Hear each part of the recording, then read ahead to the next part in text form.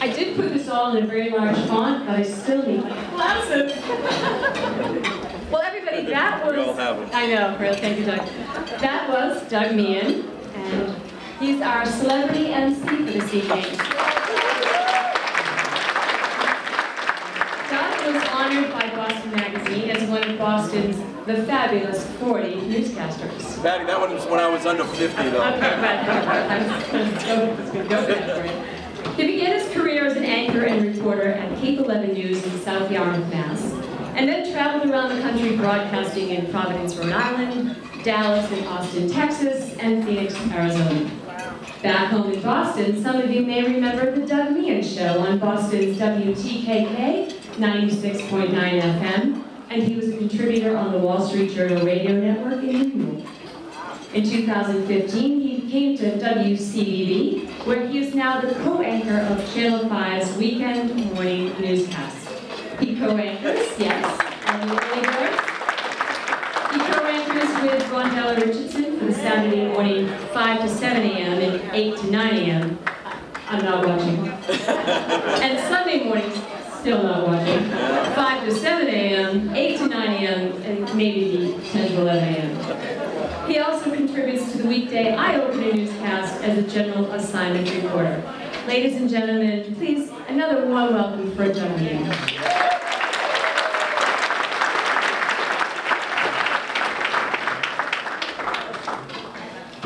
I too thank you for being here tonight. I know it was a miserable night, and I appreciate you all coming out and supporting us here. I am Patty Lawden, and I am the new president and chair of the Charity Guild.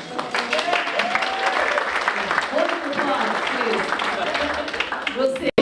But I'd like to take a moment and introduce our past president and chair and thank her for all the work she's put into the last 2 years, and more importantly, for agreeing to stay on as vice chair. Nancy Gutherson. Right, Nancy.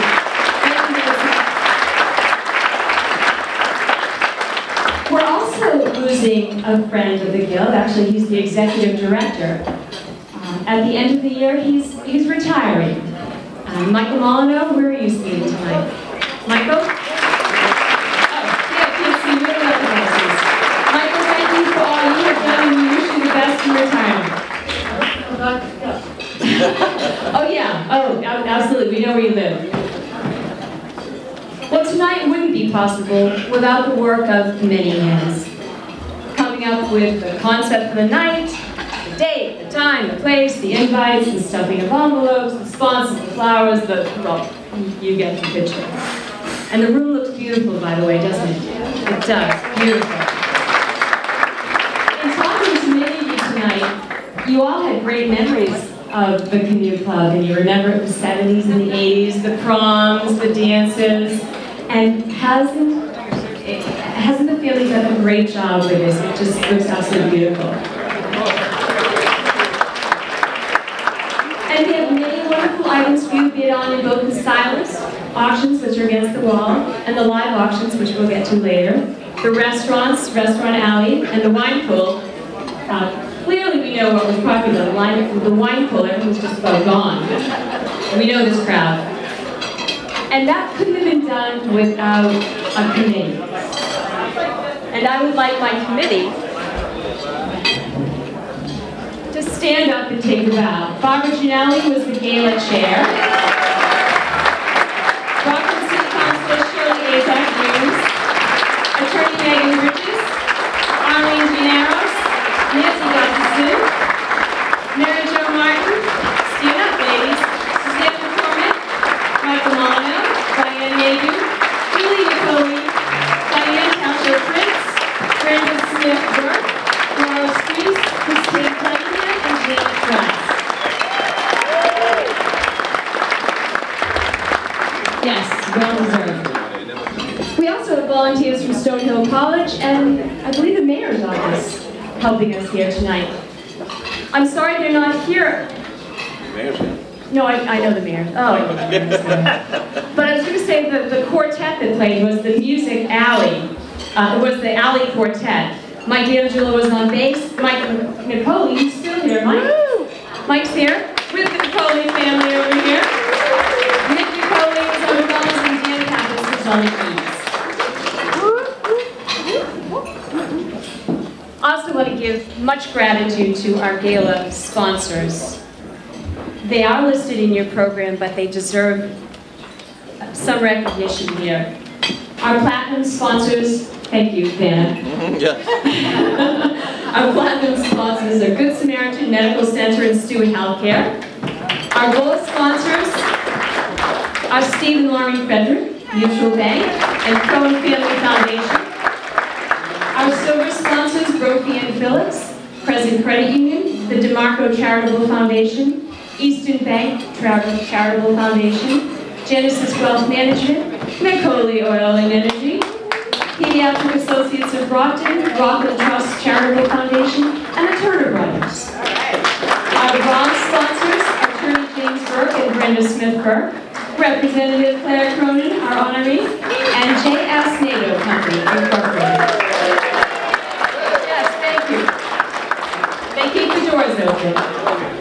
Now, I want to give a high five. Who did the high five for us and helped us out in our newest campaign?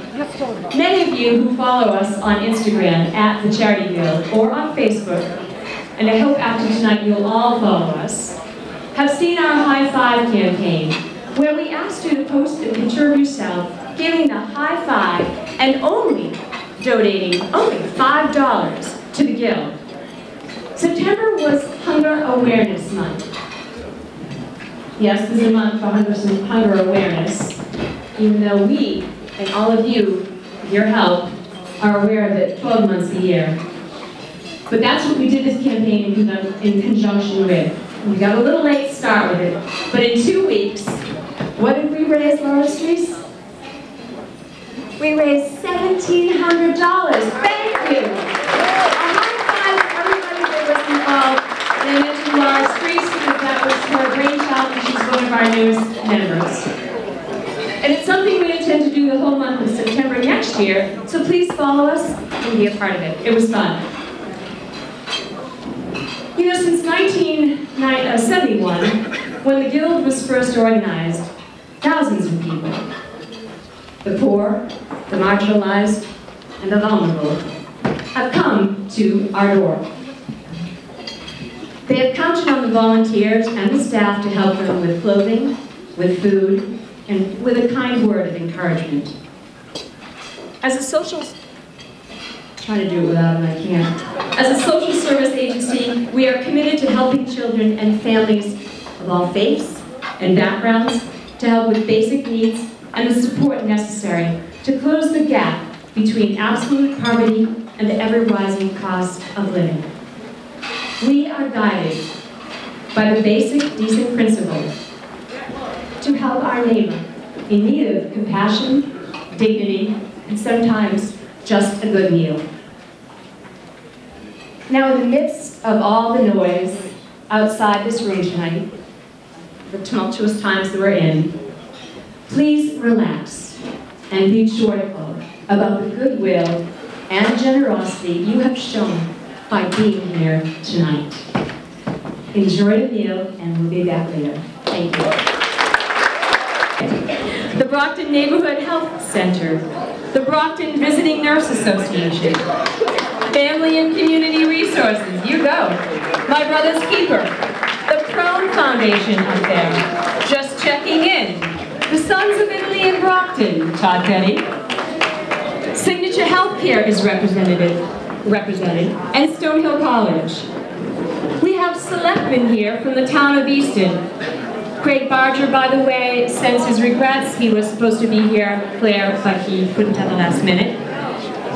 We do have the chair of the Easton Selectmen, Dottie Fulgenetti, right here. And this is in no particular order. Senator Mike Grady. Mike is here, over there. Thank you, Michael. Michael also brought you a citation, Claire, which we will be giving to you later for you to take home. State Auditor Suzanne Bump is in the audience. And Suzanne is now a constituent of Claire's because she lives in Easton. That's right. Have you registered to vote in Easton? Okay. We also have the mayor of the great city of Brockton, Bill Carpenter, and his girlfriend Julie. He apparently had a citation too, and I told him not to bring it. We have the clerk of courts for Plymouth County, Robert Creedy, over there. He has the good fortune to be married to a board member, the former state rep, Jerry Creedy. Also at that table is a Brockton City Councilor, Suzanne Castro, and also a board member. Attorney Susan Castro. Oh, here's a favorite. Retired Justice, Judge Mark Lodge.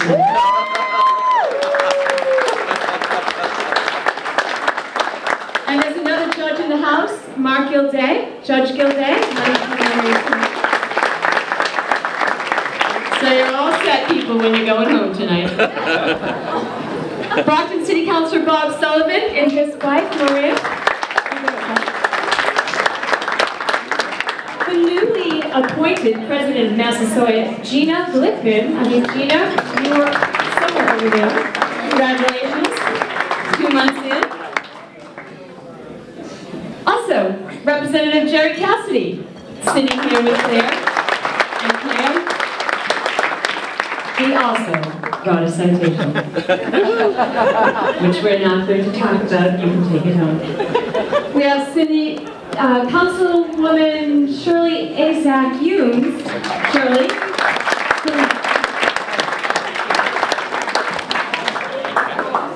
Is also a board member. You see the theme here that we're going with.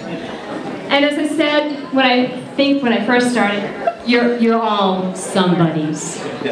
But we just have to mention the other somebodies. All right. Megan Bridges? Megan, would you come up?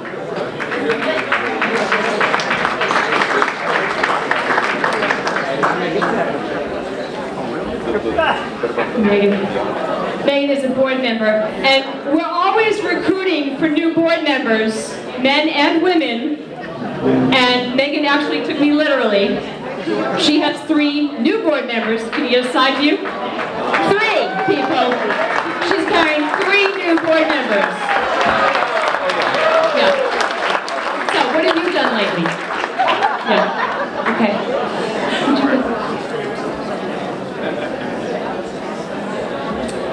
Thank you for your attention.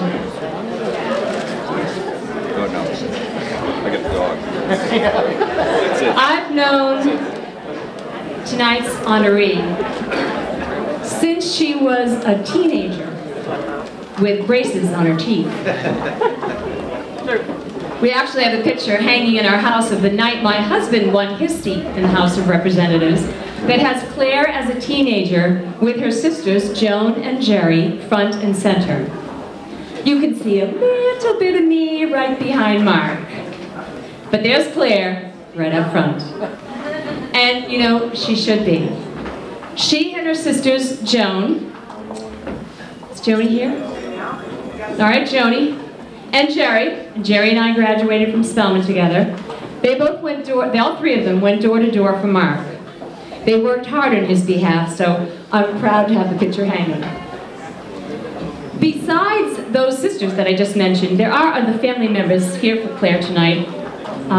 Her brother Hugh and his wife Breathy, Jim and his wife Kat, Claire's husband Ray,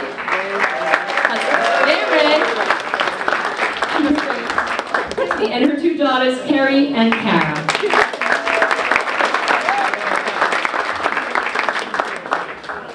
I remember her, Claire, after that, being an intern in the House of Representatives, and then going on to be a staff member for Governor King in 1982. She grew up in a political family, and I don't know how many of you know this, but her mother's uncle served in the Massachusetts House of Representatives in the 1920s, and her mom's brother, C. Gerald Lucy, served in the Mass House of Representatives in the 1940s, and then became mayor of Brockton. When Claire was first elected in 2012, she followed another Guild member who served in the Mass legislature, Jerry Creedon. So, I mentioned I was a teacher earlier. There's a lesson in this. If you plan on running for the seat after Claire, I suggest you become a member of the Guild now. So we can see that she grew up with a strong sense of giving back to the community. I'm sure you always wonder how an organization picks someone to honor, other than being a member and a longtime supporter of the TCG. Well, I'll tell you how we picked her. We liked that she was the first woman to serve as the House Chair of the Judiciary Committee. She previously served as Vice Chair of the Joint Committee on the Judiciary, where she worked on key legislation, including family law, civil rights issues, and legislation criminalizing the trafficking of fentanyl.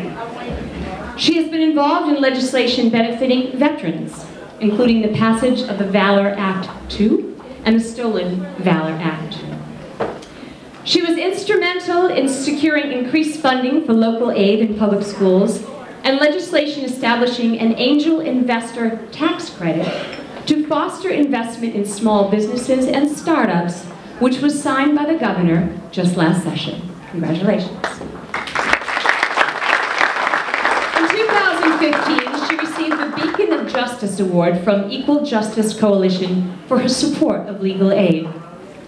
In presenting Claire with the award, the chair of the EJC said, "Her work on behalf of those most in need of legal services was and is exemplary. And now that she is about to assume the weighty responsibilities of House Chairman of the Joint Committee on the Judiciary, she has the two most important virtues we as citizens could hope for in that position: fairness and compassion." In 2016, Claire earned the Mass Association of Trial Attorneys Legislative Leadership Award from the Mass Academy of Trial Attorneys. Her other committees include the Joint Committee on Telecommunications, Utilities and Energy, the House Committee on Post-Audit and Oversight, the Joint Committee on Economic Development and Emerging Technology, and the Joint Committee on Veterans and Federal Affairs. And you should read her bio in the program. After all, we went to all that trouble. And it's all very good reading, but you know why we picked her? One of my board members, Megan, who I asked to come up here early, put it best when she said, "I really nominated her because she is a strong, successful woman who represents change. She is able to bring people together from both sides of the aisle and implement pragmatic solutions. She's the first woman to chair the Judiciary Committee and pass criminal justice reform. Also, she cares about her community. Being a lifelong resident of the area and business owner, she revels in Brockton instead of running from it." And the Guild couldn't have agreed more. Ladies and gentlemen, Charity Guild's 2018 honoree, Representative Claire T. Cronin.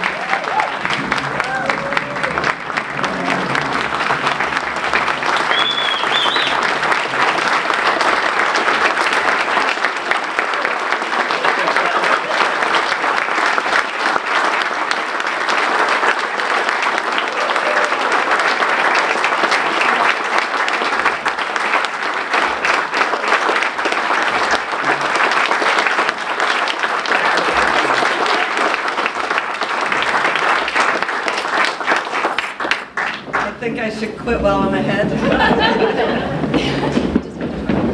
Okay. Thank you very much. It's really an honor and a privilege to get this award from the Charity Guild.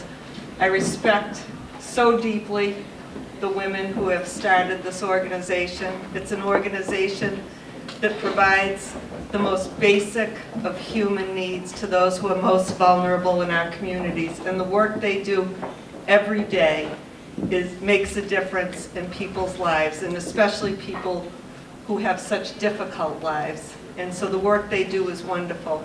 I am here with some of my House colleagues. our partners in government, the auditor, Mayor Carpenter, Representative Jerry Cassidy, Senator Mike Brady, he's still here, Dottie Selectman, Chair of the Board of Selectmen in Easton, Councilor Bob Sullivan, Councilor Shirley Azak. Did I miss anyone? Oh, Councilor Sue Nicastro. Yeah. I'm sorry. Sister Jerry. And my sister Jerry. I didn't want to say that because she will get a much bigger round of applause than I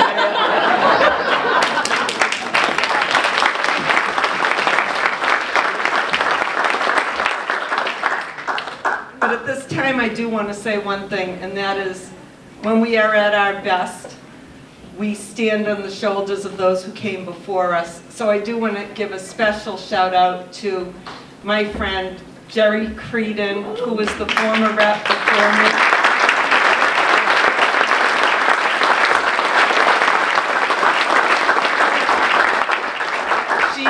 She paved the way for so many women. At this point in time, there have been over 20,000 men who have served in the House of Representatives, and under 200 have been women. Right now, we only have 24, but Jerry was truly a trailblazer, and I just want to acknowledge that. And thank you all for supporting this.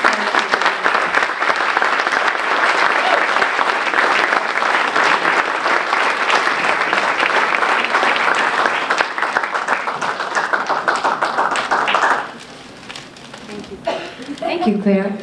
Yeah, you're good to go. Go.